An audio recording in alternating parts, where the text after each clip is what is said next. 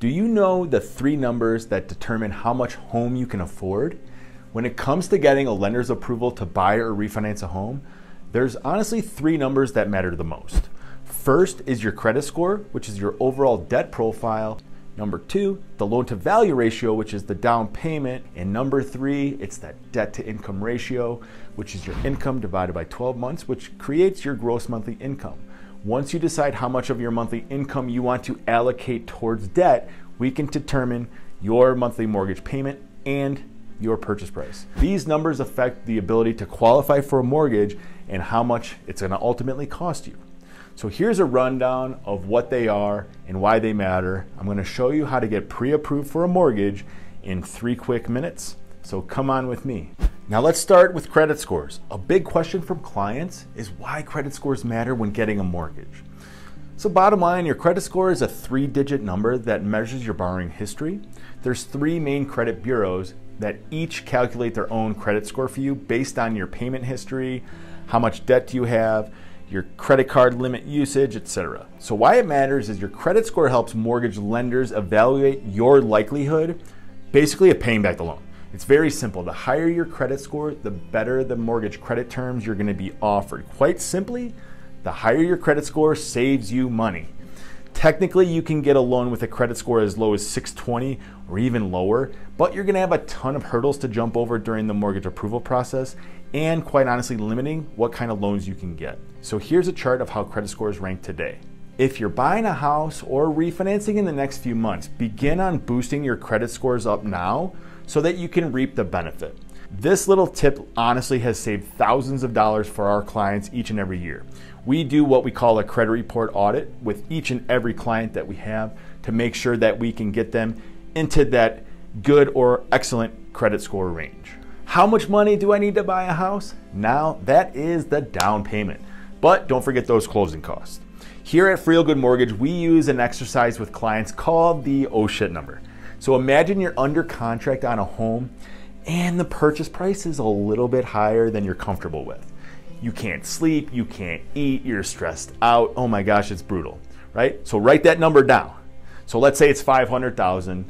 We're gonna come back to that number here in a second, but that is the loan to value ratio, and this is the way to measure how much equity you have in your home or a way to determine the loan to value for the mortgage transaction. And here's why it matters, okay? So for a home purchase, loan programs have minimum down payment requirements. Your exact down payment depends on things like whether you're a first-time home buyer, is this your primary residence, second home, or maybe an investment property. Other factors like property type and unit count require more money down. Primary residence transactions, you can see conventional loans, you can get 5% down, although first-time home buyers can put as little as 3% down. An FHA loan for 3.5%, VA and USDA loans require 0 down. Then there's jumbo loans that require 3.5% to 50% depending on how much you want to borrow. Now each one of these loan products have their perks, benefits, and their drawbacks as well, of course. So if you buy a second home, you're going to need 10% down. And for you investors out there, you'll have to put more money down for the loan to value ratio. Keep in mind the key takeaway with down payment usually is the more money that you have available gives you more leeway when it comes to figuring out your eligibility for loan programs. So back to our example. Let's say I'll do a primary residence conventional loan and 10% down. Here's a couple questions for you. How much is the down payment if we're doing that $500,000 purchase price? And then if we do 10% down, what is our loan to value ratio percentages? Go ahead and leave a comment below. Love to hear what you find out. We do this with all our clients. We call it knowledge check as we start to, get your loan parameters squared away so that we're all on the same page. Have you figured it out yet? Okay, so that is $50,000 down. That is just for the loan to value ratio, or excuse me, the loan to value 10%. The loan to value ratio would be a 90% LTV loan.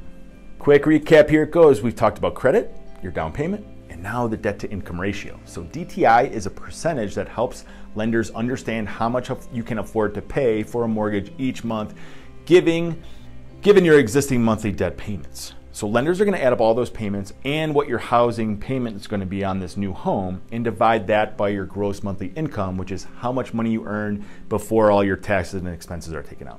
Why does this matter? Because it helps your lender determine what your ability to repay the loan is, right? They want their money back over time. So in fact, a high debt to income ratio is the number one reason mortgage applications, they get rejected or denied. So most lenders, they're typically going to offer creditworthy borrowers DTIs as high as about 45%. Here at Friel Good Mortgage, however, we have lending partners that do offer loans up to 50% or higher if you're very, very creditworthy. So remember that credit score, right? Higher the better. But I don't like to max my clients' budget out just on debt. So keep in mind, the lower your DTI, the easier it is to qualify for a mortgage.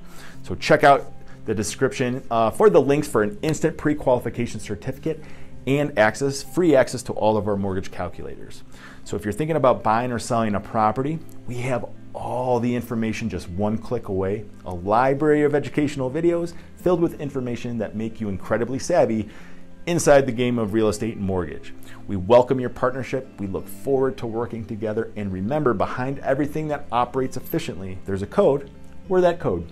All right. The time is now to snoop around the channel and get that brain growing. Watch one of these videos right now, here or here.